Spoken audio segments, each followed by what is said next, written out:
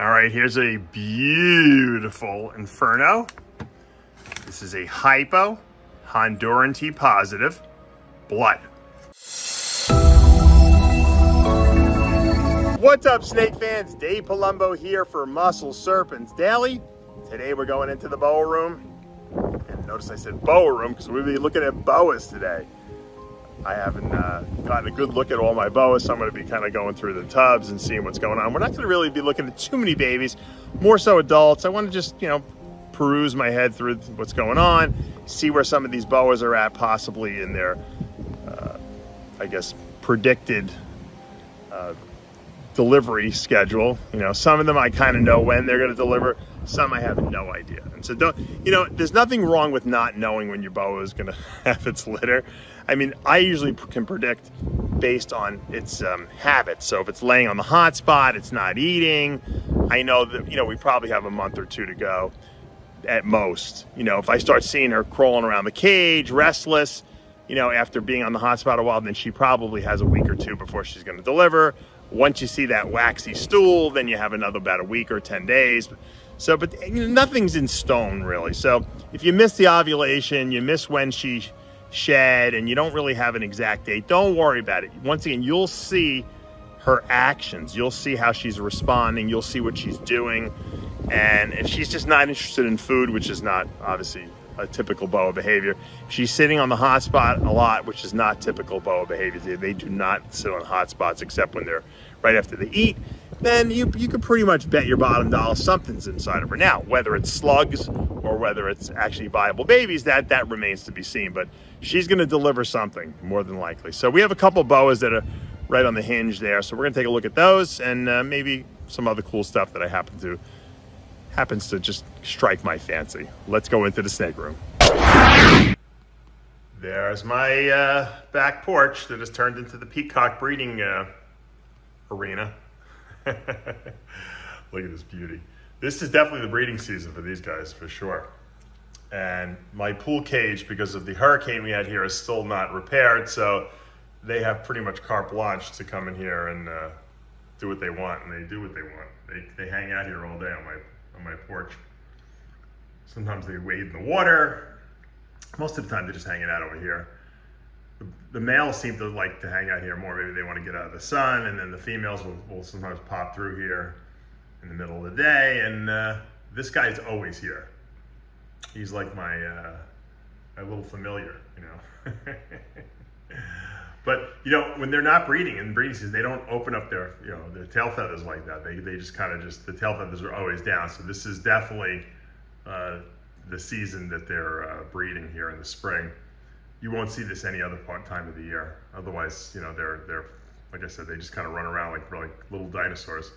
But when they're ready to go, which obviously this guy is, they're peacocking, that's for sure.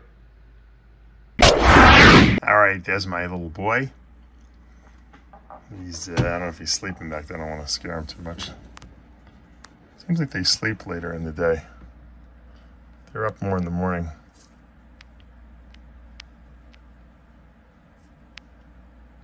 Haven't really had a chance to take these guys out since I got back from the hospital.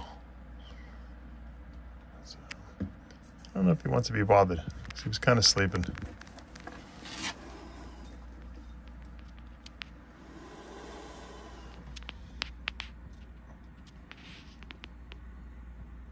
I just want to say, hey, what's up, big boy? I know you may not want to come out. You might be taking a little nap, a little snooze. But I missed you. Yeah. He's a good boy. Good boy. Okay, we'll leave him alone. What a beauty. There's Annie Hall, my beautiful anaconda. Probably got to feed her the next day or two. Look at that head. Look how big her head has gotten. Her head has gotten really big. I feel so bad. I can't take anything. I can't lift anything heavy. They don't want me lifting anything heavy, so I can't take out my big snakes. But I really love her. I do. I'm so happy I can have her. Like I said, I wouldn't want 10 anacondas, but I love the fact that I have her. And I've had her since she's a day old. She's doing great. Drop the phone. Yeah, so we'll pull her out. Probably a couple weeks. But she's gotten big. She's put some good size on. She loves to hide under the paper. I don't know why, but she does. So we'll leave her alone. There she is, the one and only Annie Hall. There's my Gilbert T positive. It's also possible het leopard and het blood. Being bred to a triple het, Gilbert T positive, leopard, blood. So I had held this back just because we didn't even, Chris Gilbert and I didn't even know initially when he bred these that there was a T positive line in there. He named it after himself, which is applicable. Call it the Gilbert T positive line. These are really small boas, you can tell. This girl is probably going to have a litter soon. I still have the male in with her just for good measure. Who knows? But she hasn't been eating. She's been sitting on the hot spot. I produced this girl a number of years ago, so it's always cool to produce a female that then has a litter. I don't know. It's like kind of like you really feel like you were responsible as opposed to buying a couple baby snakes, growing them up, and then breeding them together. It's kind of like you did it, but you never really produced those snakes to begin with. So this is kind of cool. So hopefully we'll. It's a really nice T positive line of albino, and I'm hoping to produce more of these. This is one of my most anticipated boa clutches, or boa litters, I should say, of the year. I don't know when it's going to happen. I kind of missed the ovulation if there was one. That's why I'm keeping the male in, because I just hedging my bets. I saw a lot of locks earlier in the year. This is my IMG female that's also Roswell ladder tail motley. She's jet black. She's also het col albino and het blood, so that's het red dragon, which is kind of cool. And I'm breeding her to a red dragon. So obviously the red dragon could also potentially have jungle in it. We'll see. But the thing that's exciting to me is to get that IMG gene with the red dragon combination of the blood and albino. So we're looking for col albino, blood, IMG. We can throw a motley in there too. I think that would even add more contrast to the combination. And I think we would make some really, really beautiful red dragons. You have to come up with a new name for them too. But looking forward. This boy is really, really spectacular anyway, but can we make it better? That's what we're trying to do. All right, here's a paradigm female I produced a number of years ago. She's a paradigm, which is sharp albino 100% and 100% boa woman caramel. They act like a super when they line up together on the same allele, and we get this what we call a paradigm. She's really, really creamy looking, and it's lighter than a T positive albino, but it's not as, it still has melanin in it, so it's not a T negative. And we're breeding her. I bred, when I produced her years ago, I think in 19 was it, or maybe before that, 18. And we're breeding her to this little tiny male here. So I don't know if he's going to get the job done or not. This is a blood parahet. So obviously, if the bloods line up together, we have a 50% chance of bringing bloods in there. Now he is parahet, which means I'm not sure if he's 100% het sharp albino or if he's 100% het boa woman caramel. We won't know until we breed him. He's one of them. So she's a visual paradigm, so she could either throw sharp albino or boa woman caramel when she breeds. So there's a 50% chance, actually there's a 25% chance we produce, maybe even less than that. I don't want to start doing statistics, but we have an equal chance of producing boa woman caramels and paradigms. There's no way we can produce a sharp albino because she, well, that's not true. If he proves out to be, if he's 100% het sharp albino, then we can produce some fire opals or albino bloods if she throws the 100% het sharp albino, portion of her. If he proves out to be really boa woman caramel, then we can't produce any albino. So got a lot of potential with this. I don't know. I think she's rabid, but I think she's still eating though too. That's the only thing. I don't know. He's a little small, so I don't know if he got the job done. I did see they were laying on each other and wrapped on each other all season, all winter. So we'll have to see.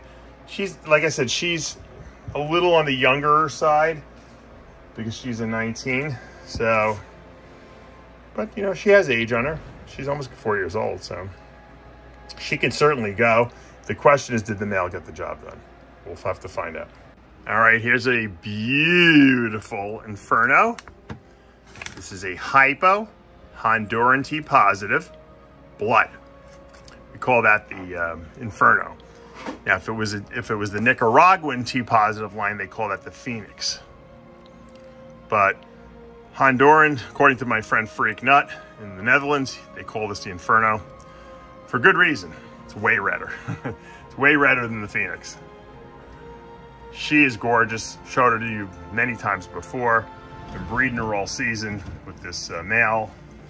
He is a hypo onyx, het Honduran T positive, het blood, and het anery too. So the goal obviously would be to produce more of these Infernos with the added maybe a second copy of the hypo gene and an onyx, because onyx is going to make it even redder.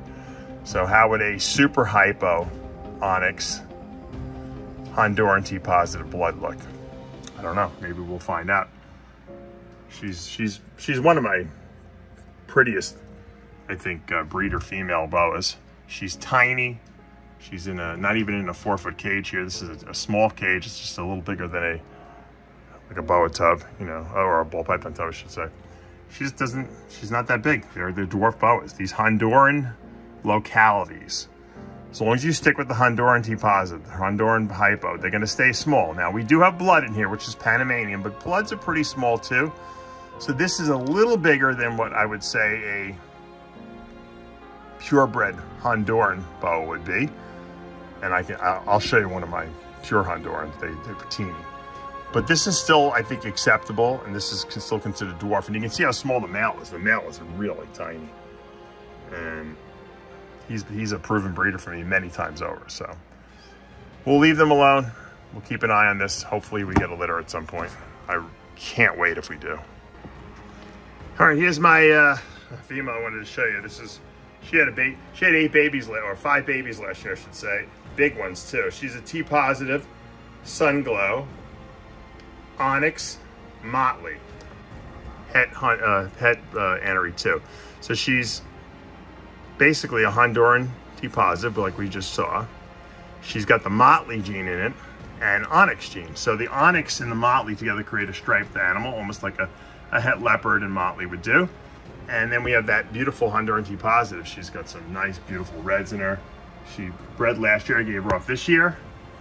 And you can see she is teeny. I'm gonna put my hand on her so you can see how small she is.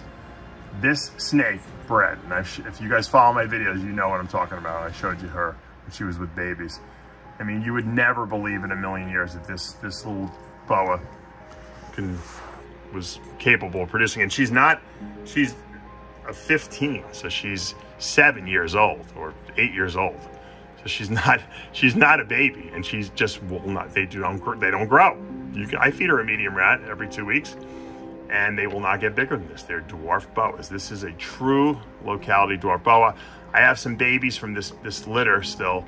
If anyone's interested, maybe I'll even show you a couple of them. And if you're looking for really tiny boas, this is the way to go. All right, here's one of that female's babies I just showed you. She's what we call a red opal, so she's better than her mother. She's a super onyx motley Honduran T positive, whereas the mother was only a single copy onyx. And when you get the double copy onyx in there, you get the fully patternless baby, or patternless snake. And obviously she's red because of the Honduran T positive, and that's why we call it the red opal. Really nice. She got black eyes. This is one of the nicest dwarf boas I produced. She's gonna stay super tiny, this girl. She's my holdback, of course, and because I've never produced anything like this. And you know, she'll probably take 5 years until she's 5 years old to breed, but I don't care. She's takes up very little space. She's a small, she doesn't eat a lot, but it's all about age with these onyx boas and these Honduran localities. Like I said, I really believe the future of a lot of the boas collecting is going to be with the dwarf boas and the super dwarf boas like this little girl. And here's another female from that beautiful litter. She is, of course, Honduran T positive because both parents were.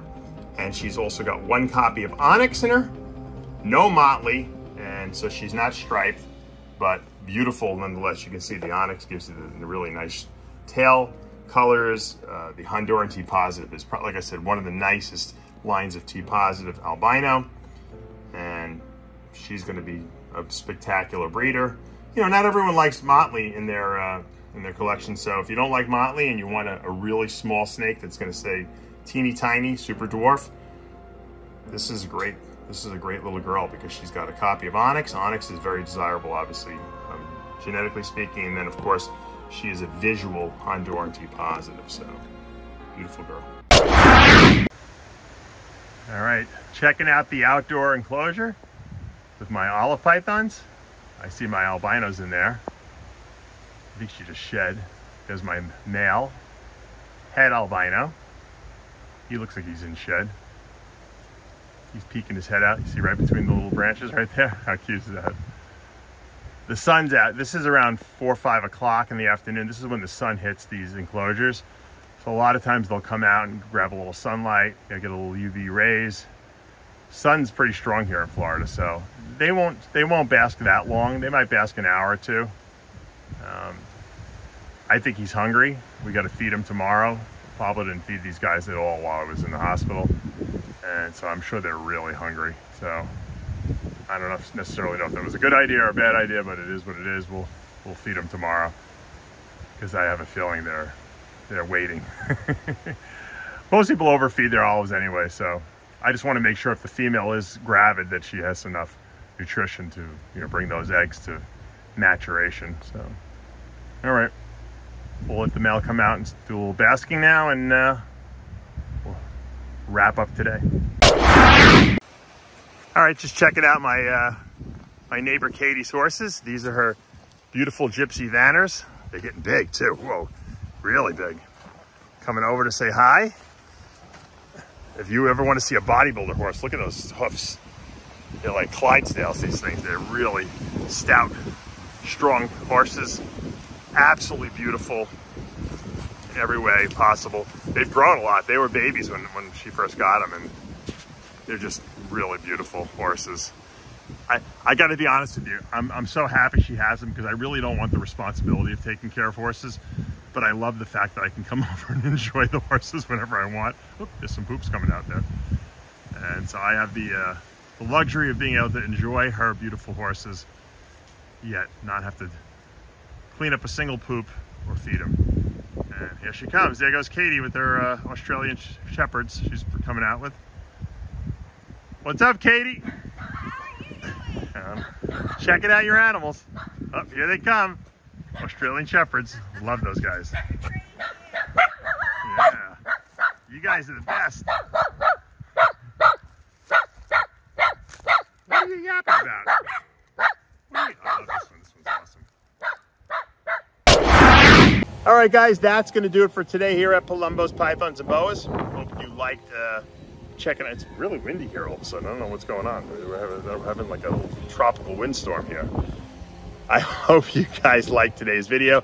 Hope you guys love the dwarf boas and the super dwarf boas as much as I do. I mean, to me, they're perfect because they look and they act like boas in every way possible, except they're just smaller, and they don't take up so much room, and you can have more of them. And so, you know, do I like big boas? Of course, but I really love my dwarf and super dwarf boas as well. And if you're looking to get into that, hit me up. I have so much stuff still from 22. I basically haven't listed a single boa from 22 on Morph Market. So if you guys are interested, let me know. I do have a lot of really good stuff that I held back, and I haven't decided what I'm going to sell yet, but I obviously have to sell something. So definitely hit me up if you're interested. I also want to send out, and I'm going to continue doing this over the next how many ever, until he's healed, until he's cured, I'm sending out prayers and healing energy to Brian Barczyk over at BHB Reptiles. This guy is the bravest warrior I know. He's fighting a battle for his life right now with pancreatic cancer. I know he just got his first dose of chemotherapy the other day, and that's really tough, so I want to send out a lot of love to him. Here's a guy who's sick, and and he's got some really major challenges ahead of him, and he thought enough to reach out to me while I was in the hospital going through my little heart thing, asking me how I was doing, and I mean, that's the kind of guy he is. He is a solid guy. I don't know many guys that have a bigger heart than him and love their animals more than Brian. So I send out all my prayers, all my love, and all my healing energy I possibly can. Brian, you're gonna do this, you're gonna beat it. I know you will, and I'm here for you, brother. All right, guys. On that note, let's wrap this up today. If you like what you're seeing, make sure to subscribe, hit that like button, turn on your notifications, and we'll see you back again tomorrow morning.